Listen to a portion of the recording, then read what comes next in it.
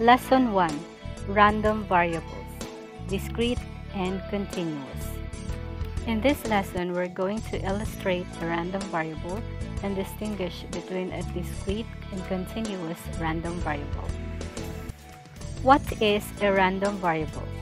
A random variable is an unknown value or a function that assigns values to each of an experiment's outcomes. It is often designated by letters and can be classified as discrete or continuous. It is often used in econometric or regression analysis to determine statistical relationships among one another. In statistics and probability, it is used to quantify outcomes of a random occurrence and therefore can take on many values. It is required to be measurable and are typically real numbers. A random variable is different from an algebraic variable. Let's try and find the difference. Algebraic variables are usually denoted by a small letter, while random variables are denoted by a capital letter. Example, the capital letter X for the random variable and the small letter x for the algebraic variable. An algebraic variable is an unknown value that can be calculated. Let's look at the example here. 10 plus x equals 13. The variable x is an algebraic variable because you can solve it and you can find its value by calculating it. So, solving it algebraically, we know that x is equal to 3. Therefore, this variable is an algebraic variable. Now for the random variable, a random variable has a set of values. For example, the sum of the resulting numbers after 3 dice are rolled. Basically, when you roll 3 dice and you add the results in rolling those 3 dice, you can get a lot of possible outcomes. So, random variables has a set of values. There are two types of random variables, the discrete and continuous random variable. The discrete random variable is a numerical value associated with the desired outcomes. It is also either a finite or infinite number of values, but countable, such as whole numbers 0, 1, 2, and 3. For the continuous random variable, this has infinite numerical values associated with any interval on the number line system without any gaps or breaks.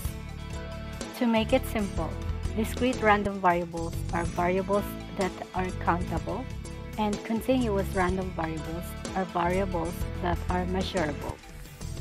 So discrete can be counted and continuous can be measured. Let's look at the following examples.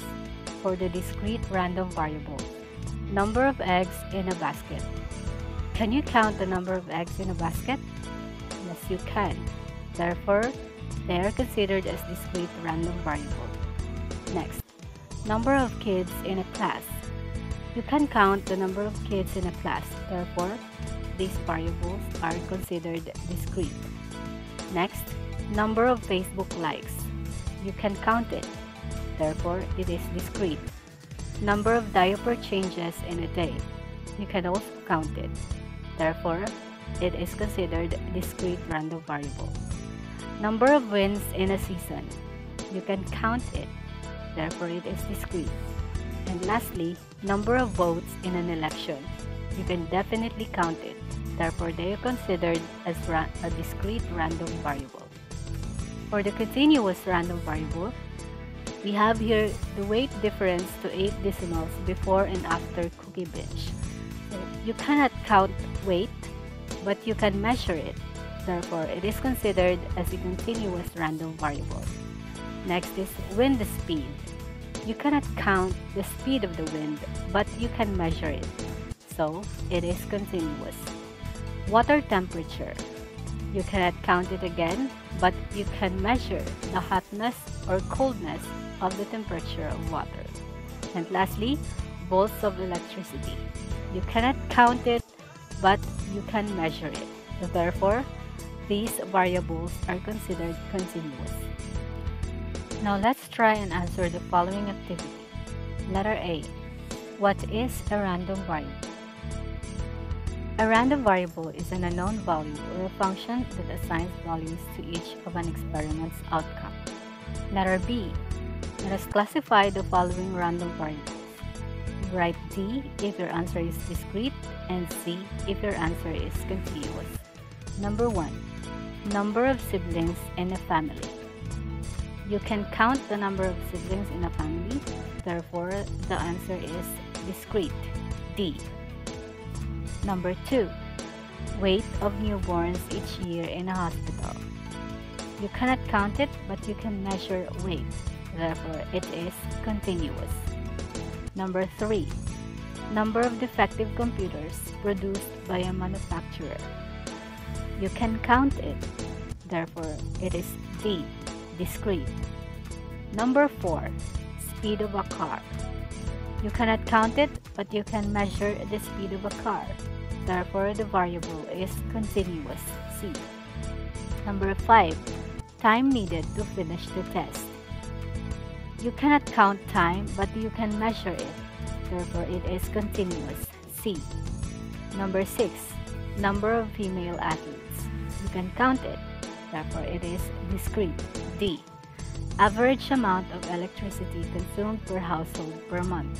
You cannot count it, so it is C. Number of voters favoring a candidate. You can count it, therefore it is D. Number of dropouts in a school. You can count it, so discrete. Number of patients arrival per day at a medical clinic. You can count it, therefore the answer is D, discrete. So there you have it for random variables, discrete and continuous. I hope that you learned something in this lesson. Now for the words to ponder from this lesson, just like discrete and continuous random variables, may we learn to measure the things that truly counts. And always make sure to have a statistic amazing day. Have a good day.